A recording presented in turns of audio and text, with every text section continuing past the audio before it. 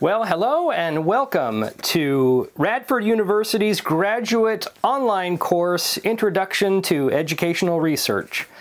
My name is Greg Sherman and I will be the instructor for this course and your guide throughout the experiences over this coming semester.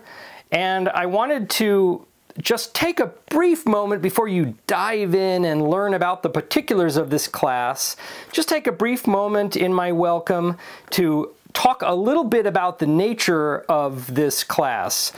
Some of you may have a lot of experience with online education and some of you might have less. And the first thing I want to say is that I will be communicating to you as a student in a number of important ways.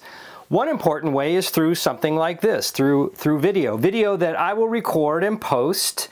And it's one-way communication.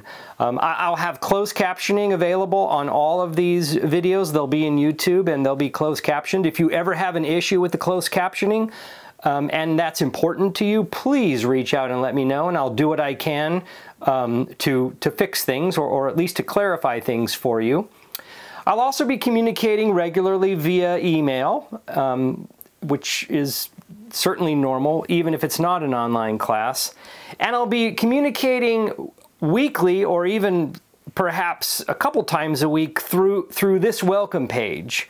So this is the landing page for the course, and this is where you're going to go regularly to access all the course resources and to hear directly from me about important things that are that you need to know. I will never have a time when I will be meeting online via video conferencing sort of live or synchronously, as they say. That's just not how this class is operating. So, your schedule is going to be completely up to you, although I do have very hard deadlines for the products of the experiences. And I'll talk a little bit more about that when I go through a tour of the class online and I walk through the specific syllabus information with you. So that'll be the next video about the course that you'll see. But I just wanted to sort of let you know that this is it. This space right here, this homepage, this is where you're going to probably navigate to every single day of the course. So when the next step in the class is going to be to take a tour of the web experience, and in that tour you'll get more specific information about how the class specifically is going to operate and what you need to do to be successful in the class, because this class is going to operate on a weekly basis, and so you have weekly reading assignments, weekly reading reflections. You'll have, starting in week 2, you'll begin the course project, and that will be a project that you build on throughout the weeks of the class.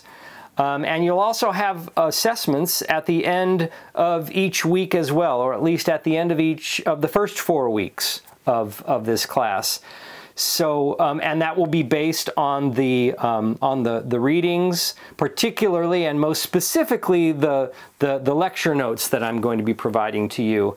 I have corresponding videos to go with those lecture notes, and so you're going to see a lot of me, for better or worse, when it comes to trying to communicate some of the really important ideas of the class. But this class does not have a heavy writing assignment this semester. And so let me talk a little bit about that before you dive in and get to the particulars of the class. This class really does have a theme to it. And even though it's called educational research, I think a better title for this particular semester would be actually summed up by the title of your assigned reading. This book was written by one of my favorite educational researchers and educational psychologists, Daniel Willingham. He is a professor at the University of Virginia.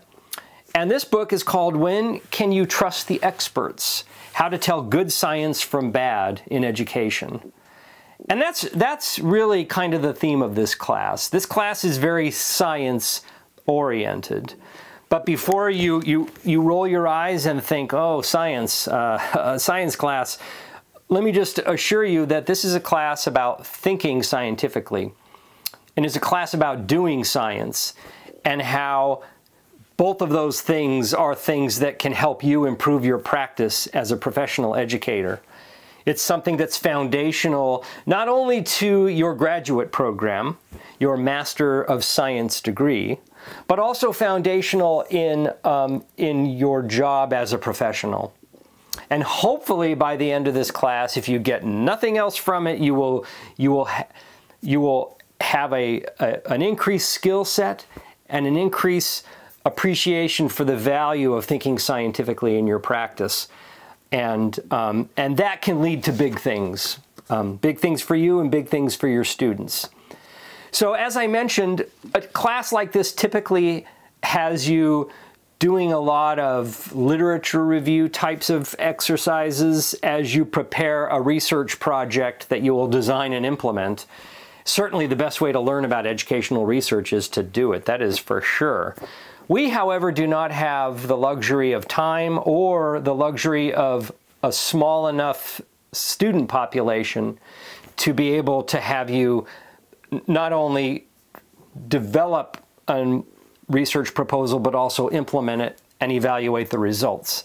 So for this semester, you are only going to be developing a research proposal, a proposal that will not be implemented likely, maybe ever. But there's something really fun and creative about that. And the fun and creative and intellectual part to that is that the fact that you're not going to be doing the research allows you to design it any way you want, with however many subjects you want, and with whatever intervention materials and experiences. All you're going to do in this class is describe those and describe, and in light of the problems that you would be attempting to solve with your design. Now, I am actually going to be putting some guides, very clear guides, on the kinds of problems that I want you to think about during this course. And I am narrowing our problem thinking to the area of artificial intelligence. And so if you already have a lot of experience with AI, then that will likely be a very comfortable sort of avenue of thought for you. But if you're not familiar too much with AI and how AI is right on the verge of being used a lot in education, then that's going to be a bonus for you, because you get to learn a lot more about that in this semester. And I personally find it highly fascinating, highly potentially impressive, but also highly problematic. And that is the nature of science, is you're faced with phenomena that you observe in nature, and it raises a lot of questions. And we're going to be thinking about those questions, and you're going to be thinking about them and thinking about what you might do to solve or to answer some of those questions. So that is how that's sort of the nature of the class. And I'm going to be, again, talking a lot more about the specifics as you go through a tour of how the course operates, and then also you dive into the week 1 activities. So with that, I just wanted to, again, welcome you to the class, and I look forward to working with you in the coming weeks. In addition to the information that's going to be posted on the course website and emailed to you, I am available one-to-one to discuss things with you, either via video conference or via the phone, or back and forth with email.